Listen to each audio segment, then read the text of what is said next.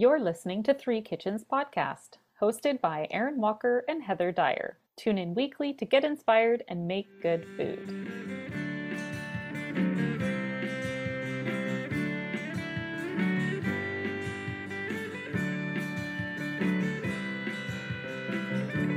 Monday recordings are fun. Okay, welcome everyone. Here we are again, Three Kitchens Podcast. Welcome to this week's episode. I am your host, Heather Dyer, and I'm here with my co-host, Erin Walker. Hello. She's waving.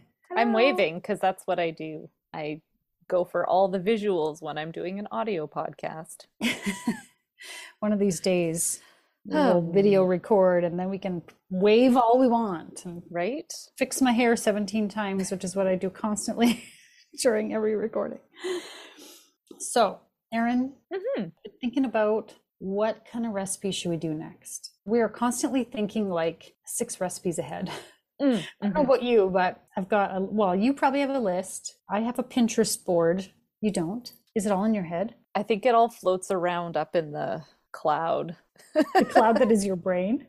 The cloud that is my brain. The scary place. Well, I have a Pinterest board. Yeah, very creatively called podcast ideas, and it goes, I never delete anything out of it, so I'll like pin a bunch of stuff, and then when I actually go, I'm like, just now I'm like, okay, where's that recipe? Scroll because it's already like months ago that I was thinking about doing it. And that is a Bánh Mì Sandwich, which is a Vietnamese sub. We usually call that around here a Vietnamese sub. And I decided to finally do it because one day recently I was at the store and the pork tenderloin was on sale and I got a big package of it. Ooh, really nice looking pork tenderloin. And so I split them out, put them in my freezer, and I'm like, oh, what am I going to do with this? Vietnamese subs, because we love them. Why wouldn't we want to make them? You love them. Have you not eaten one? Is this what you're about to tell me? I have eaten them before, and they always have a very large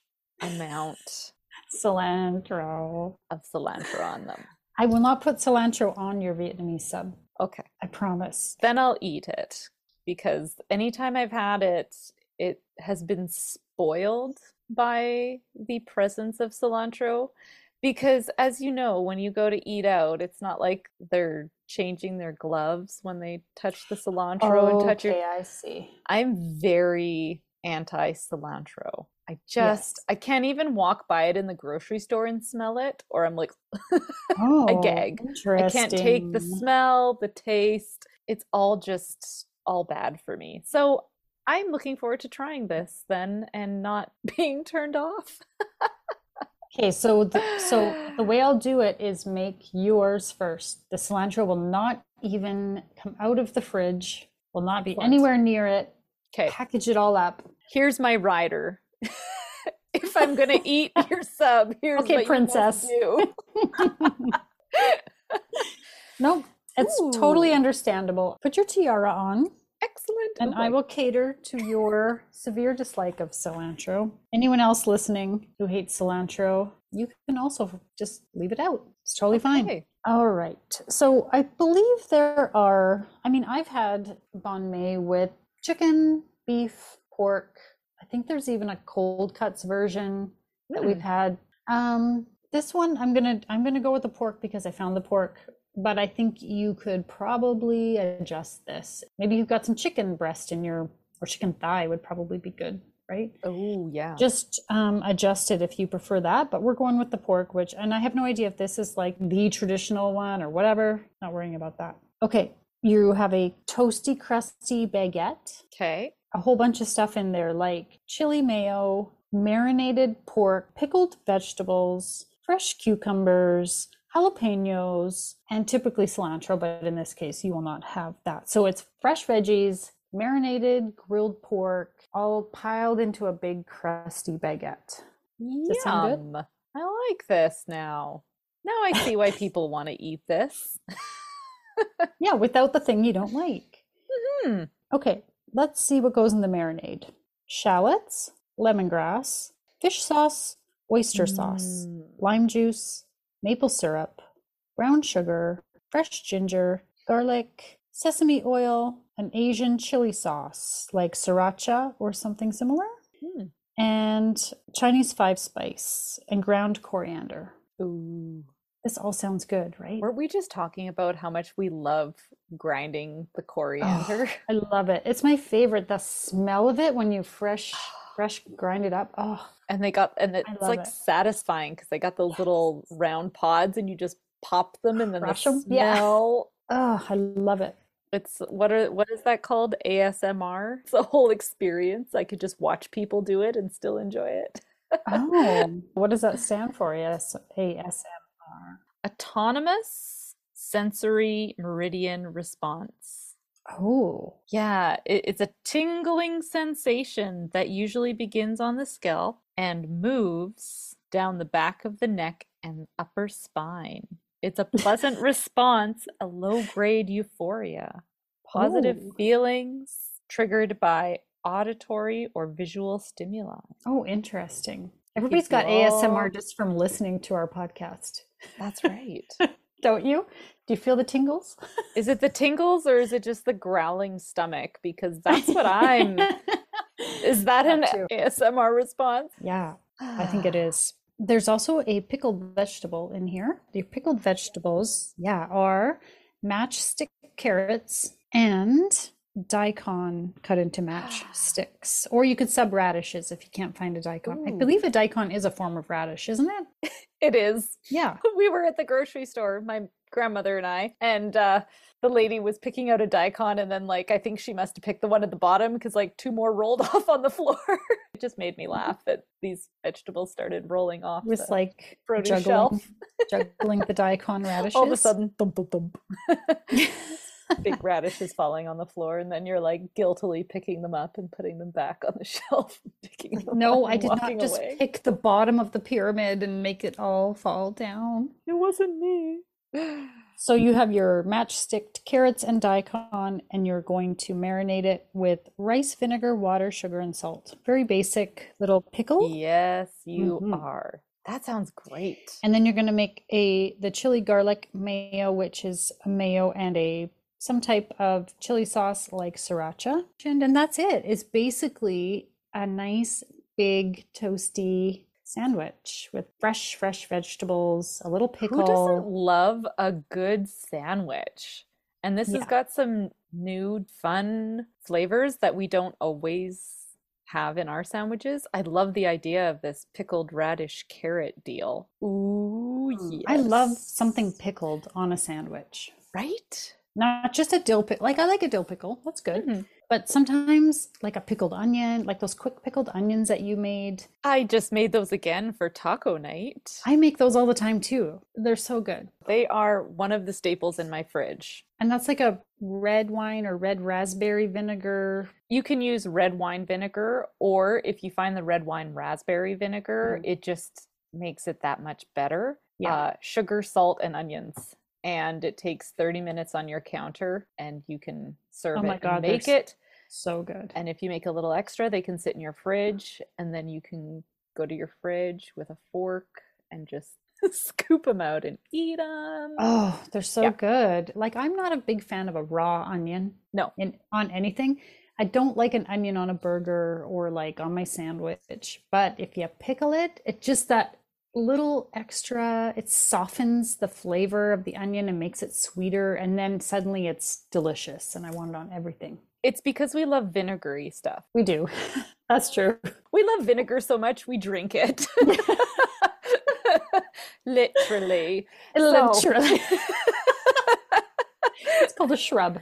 If you're unfamiliar, it's a drinking vinegar called a shrub. We're not just drinking it out of the bottle. It is made for drinking. We're not just sitting there with the apple cider vinegar. Ooh, one for you, one for me. Some people say you should. They do. Some people say it's healthy. I don't know. I tried it once. I took a teaspoon of apple cider vinegar and just about died. It's so horrible. And yet I will mix that with fruit. Oh, but yeah. It in my fridge for 4 days, and then I want to drink it. So I don't know. It's a weird thing. Yeah. I'm sure it's science. I can't tell you what the science is, but it's the science of I like it. A lot of food science is just somehow somebody tried it, it worked, it tasted good. Let's just make it and not question why it works. I'm pretty sure a lot of food science is I got lazy and forgot about this or oops, that went wrong, but it turned out great. Yeah. All right, so stay tuned. This is one of those super easy kind of recipes. We're making a sandwich. Taking the time to make a good sandwich, that is an art. This will just take a little forethought. You can plan it for, tomorrow's lunch. Do it. Can't wait. Hi, listener. If you love sandwiches as much as we love sandwiches, we've got some other episodes for you to listen to. Go to threekitchenspodcast.com to the episodes page and type sandwich in the search bar. You'll see a Middle Eastern sandwich with eggplant and spicy mango sauce and all kinds of good stuff in it. You'll find a Korean fried chicken and bacon jam sandwich that is to die for. Or how about a roti john sandwich, which is an omelet sandwich popular in Singapore and Malaysia. These are all fantastic. And as you're scrolling, you'll even find sandwich cookies if sweet is more your thing. Enjoy them all. And now, back to the show. All right, well, let's then talk about banh mi sandwiches so you can get back to the kitchen. Yeah. Yeah, let's do it. Okay. Hurry up. I need to get back into my... Hurry up. Hurry up. And get going. Yeah. All right. So I bought a big package when it was on sale. And there were like 4 tenderloins in it. Oh, nice. Into the freezer. And so I don't remember exactly, but you want a decent sized piece. Do the tenderloins of a pork really vary that much in size? They always seem pretty consistent to me, so. Yeah, I think so. They look roughly the same size. I don't know. I didn't weigh it. I would say, yeah. And what you're going to do first is, let's start with the marinade and get it ready to go for the meat. So we've got 2 shallots peeled and just rough chopped, or a small white onion is probably going to work too. Go with what you got, I always say. Quarter cup of lemongrass from, the white inner parts of the lemongrass. Yes. I just used 4 stalks because one of them was a little skinny. I used like 4 stalks. I didn't really measure it out. Just kind of chop them in small enough pieces that they'll fit into your blender because you're going to blend all this. Oh, okay. That makes sense. And I used my Ninja. I used the big, taller cup of my Ninja blender. So I just made sure that I could toss all those into there. 1/3 cup of fish sauce, 3 tablespoons of oyster sauce, 3 tablespoons of lime juice, and 3 tablespoons of maple syrup, 2 tablespoons of brown sugar, 5 cloves of garlic peeled, just toss them in there, a tablespoon of sesame oil, tablespoon of vegetable or canola oil. I think I actually used olive because that's what I had, is olive oil. A tablespoon of a chili sauce like sriracha, which is what I used. Teaspoon each of coriander and Chinese 5 spice. I ground my coriander with my mortar and pestle, and I didn't measure it. I'm like, a teaspoon? Sure. Looks good. I love that stuff, so I just toss it in there. Oh, yeah. And then it has ginger, fresh ginger. So it says here in the recipe, 1-inch ginger peeled. Yeah. How do you feel about the way that ginger is listed in recipes like this? I feel like that's more specific than the thumb of ginger that I'm usually getting. You're right. That is worse. Because I'm like, well, my thumb or like someone else's thumb? Like, right. Well, what if my ginger root is bigger around and it doesn't like... Or does like a thumb mean like an entire branch? Is that like a name that we just don't commonly know? Like, well, ginger kind of looks like fingers. Am I supposed to take like one of them? But what if it's a big knob as opposed to a little one? Yeah. When it goes to measuring it, I tend to just go with the, that looks good. See, I would have preferred if it was like a certain number of tablespoons of minced or grated ginger, right? So here I am, I'm like, 1 inch of ginger. Sure, well. It would also be easy to weigh it. Yes, that's true. Right? I mean, a lot of us, if we're cooking, we've got scales in our kitchen. Let's start I have the beef with the ginger too, Heather. I know. I was like, because in the end, I'm only saying this now because in the end I felt like it was a little heavy on the ginger. And I think when I post this recipe, I will adjust it to a better measurement. I'm going to write a better measurement in our recipe, everybody. So if you're thinking I'm going to write an inch or a thumb, forget it. Even though I like fresh ginger, I felt it was a little heavy. And I think my 1 inch was a bit too much. Right. So there, you're going to just whiz that up in your food processor. It doesn't need to be, or your blender, it doesn't need to be like super fine. You're just, this is your marinade. You're going to be taking your meat back out of it. Okay. Okay, the pork, before you put it in the marinade, you're not just putting a chunk of tenderloin in the marinade. You're slicing it. So your tenderloin is kind of long. Cut it in half in the middle in the equator. Then slice it into long pieces. So slice it lengthwise. Oh, okay. Into thin strips. And it might help to have it a little bit frozen when you cut that, just depending how good you are and how sharp your knife is at, you know. I find that's a really easy way to handle cutting meat, is having it like partially frozen. Yeah, like even if you put it in for an hour and just firm it up a little bit. Yeah. So cut it as thin kind of as you can. And then the thicker ones, put it under a piece of plastic or whatever you do and pound it down a little bit. If some pieces are a little bit thicker. Okay. You want them thin in your sandwich. Okay. That's before you put it in the marinade. But put that into like a dish, cover it up, pop it in your fridge. You're going to cook it tomorrow. Same thing with the pickled vegetables. So you've got approximately a cup of matchstick carrots and a cup of matchstick cut daikon or regular radishes, which is what I ended up having to use because the daikon at my grocery store felt so soft. I was like, it's not crunchy. Like, this is not going to be a nice pickle. And so big that I was like, well, then what am I going to do with this huge, soft radish? I just grabbed a bunch of nice red radishes. Hey, that works. Yeah, and you do a half cup rice vinegar, half cup water, 2 tablespoons of sugar, and a teaspoon of salt. Pretty basic, quick pickle. Heat the liquid and the sugar and salt on the stove in a little pot so that you dissolve all that sugar. Okay, yeah. And then pour it over your vegetables, cover it up, put that in the fridge too. So that's good for the next day. Then when you're going to make your sandwiches, you need the bread that you're going to make your sandwich out of. So I had French baguette, a little too hard to eat in my opinion, but I mean, that's what was recommended. I think I'd look for a different type of bun maybe. Yeah, I was wondering if like a sub bun would have been better because biting through that bun was a little too effort.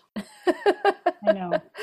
Yeah. An English cucumber thinly sliced lengthwise. I use a vegetable peeler and just peel it into strips. 4 to 6 jalapeños thinly sliced. Leave the seeds, I'd say. Did you put a jalapeno in there? Yes. Oh. Didn't even notice them? Maybe you need more. Honestly, usually jalapenos I don't like, but I didn't even notice really. I was like, oh, this has a little bit of spice in the marinade maybe. Oh, interesting. It totally hit in there. Okay. Yeah, and I left the seeds, so you might have had a little heat from the seeds. Yeah. Oh, yum. Then, of course, fresh cilantro if you like it. Erin did not have any cilantro touching her sandwich or anywhere near it. That's right. And then this recipe has something called Maggi seasoning. Oh. Which it told me how to make it, so I just made it. Oh, no way. Okay, I want to know. I want to get into this. It's nothing. It's hardly anything. I was like, oh no, what's Maggi sauce? What is this? It's 2 tablespoons of soy sauce, 2 tablespoons of fish sauce, and 2 teaspoons of Worcestershire sauce, and half a teaspoon of sugar. Okay. And you're just mixing that all together and you sort of drizzle it on each sandwich. I see the Maggi sauce all the time at Superstore. A little Asian zhuzh on the Worcestershire, because there's Worcestershire in it, right? But it's got soy and fish sauces too. Very interesting. Maggi sauce can be made at home. Ha ha. I was like, oh, what's this going to taste like? And I tasted it. I'm like, whoa. This is not like something you want a lot of, I don't think. It's very bold flavor. And then make a little sriracha mayo, just mayo, put some sriracha in there, mix it in. And then you have to grill your pork.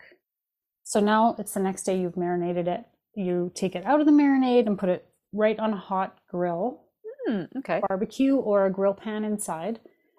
And it's going to cook super fast because it's so thin. So like a minute or 2 per side.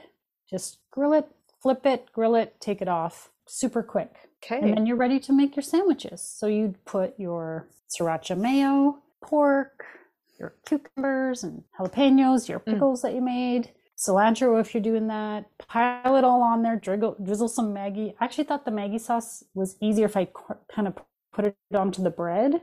Kind of a messy big sandwich. I did foil and a piece of parchment on it, put the sandwich on, wrapped it up so we could eat it a little bit later. Yeah. And that's it. It's a sandwich. So I really liked how that meat turned out because it wasn't chewy. The marinade and maybe the way that you cut it, because I've never cut it lengthwise like that on a tenderloin. Usually it's little slices. Yeah. And that seems to be a game changer in my opinion, because maybe I got to try that out next time because I've never done that before. That's really cool. And pound it flat too, like thin. Make it nice and thin. That was great. I really liked that. The sriracha mayo in there was tasty. These pickles, did you do them all in one, or were the carrots and all together? Separate? Okay, they were together. Those pickles. Oh yeah, that is some good stuff. You can't go wrong with a pickle. My kids were like, "Oh, is there red onions in there?" I'm like, "Oh, I should have put some in," because we love those pickled red onions on everything. Yeah, no, this is a good sandwich. It's got all the flavors in there. The only thing is I would have changed up the bread for sure. Yeah, me too. I remember when I worked at a grocery store many a year ago, I did work in the bakery department for a while, and all of the baguettes that we baked there were partially baked first before they were put in the oven. So they weren't even like raw dough. Weird. Yeah. And so I would say we have really poor quality baguettes just from the grocery store. I think that's true. Even if we would have gone to like a bakery where they actually make the dough, it probably would have been better than just the one we get at the store. But yeah, something easier to bite through. One of my kids put his sandwich into the microwave for I don't know, 15 seconds or something, because he couldn't bite into it. And I'm like, I'm sorry, it's the bread. It's like, and he ate it like later on. Right. And he said it was good after he warmed it up a little bit. So maybe, okay. I don't know. There you go. There was a Vietnamese bun that Sarah used when she made us the roti johns. It was like a sub bun, but a little bit different. I wonder where you have to shop for that. Yeah, I think she might have got it at the Korean store. So it's not in your everyday spot. Yeah, it's really about the stuff inside the sandwich. I mean, every sandwich is mostly about what's in the sandwich, not so much about the bread. I disagree. Really? I think the thing that makes the sandwich that like needs to complete the entire package is the perfect bread. Yeah, I suppose. Yeah. Like even if you're having a burger, it has to be the right bun. There's certain burger buns that I'm like, yeah, that's not the right bun for this. Don't put that delicious burger and all the meat and fixins on that bun. That's true. You're right. I think the bun is it completes the package. But a good sandwich, it's been a while since I've had a good sandwich. That was a good sandwich. I'm glad that you liked it. I still will, when I write it up, I'm gonna adjust that ginger because I thought it was too heavy. The meat was too heavy on the ginger. Even though I liked it, it just didn't seem quite right to me for a banh mi. You probably have more of experience with this. Like I said, I haven't really eaten these just because my cilantro aversion is so strong. And thank you so much for the wonderful tinfoil package labeled no cilantro. I made yours. I made the whole thing. I loved that. That was rolled so it great. Up. I wrote no cilantro and I set it like on the opposite side of the kitchen. And then I got out the cilantro to make the rest of them for me and my kids. Yeah, those flavors in there were really good. I liked it. It's a simple kind of thing. Oh, and then also the next day, because my husband was working that day, the next day, he had the leftover pork. There was a little bit left. Probably enough for another sandwich, but he had it on ramen noodles with some steamed broccoli and the noodles and the pork, and he thought it was quite delicious that way too. That does sound really good. Good. I'm glad that you liked it. I'm going to make a soup and a sandwich for our dinner tonight. Oh. I don't think it's going to be as wonderful as a banh mi, but I think I'm going to do something with cook some chicken, make a pulled chicken, and I finally invested in some leeks And it is an investment because they are $6.99 right now for a bunch of leeks. Oh my God. And I have been looking at them week after week, really wanting to make a potato leek soup. And finally this week I was like, okay, these look like good enough leeks. I'm doing it. I'm going all in. So I was inspired by your sandwich to make a soup and sandwich dinner. Now I feel like maybe we need to have that too, because the sandwich was last week. There you go. This week can be a different sandwich. I like me a good sandwich. Perfect weather for it. Very good idea. I like this one. This is going to go into my recipe book for sure. I think you could also put that pork in the marinade, pop it in the freezer, save it for later. And then when you are like pressed for time and you're like, oh, I didn't really plan dinner, pull that out. It'll probably thaw quite quickly because it's thin slices of meat. I would think you wouldn't need like as long as a whole tenderloin. Yeah. And it's been marinating and it's delicious. And all you got to do is just grill it up real quick and you can put it in a sandwich or with rice on a rice bowl or like. Absolutely. I like those types of meals too, where you can chop up all the fixins or have them all ready to go when we're all at different places and eating at different times. I can kind of put the spread out and say, when you're ready, grab this, make it, eat it, and I know that the family has been fed. Or if you're going to the hockey rink, as you do. Don't talk to me like I'm a hockey mom, Put it all in Heather. Your container here. Put your rice and your veggies and your meat and everything in a little, it doesn't matter if it gets cold because the meat's still going to be delicious, right? Yeah. Excellent. Well, thank you so much for making us sandwiches. These were really good. And I now no longer have to be afraid of the Vietnamese sub because I can do it all by myself without that cilantro. Thanks very much for listening, everybody. Go make a sandwich. And now for the fine print. Join us over on the socials, Facebook, Instagram, and YouTube, and on our website at threekitchenspodcast.com. Word of mouth is the #1 way people find a new podcast. And remember, when you like, follow, subscribe, and leave a review, it helps more people find us. Thank you so much for listening. Get off my duff and make some sriracha. The least you could do, really. Well...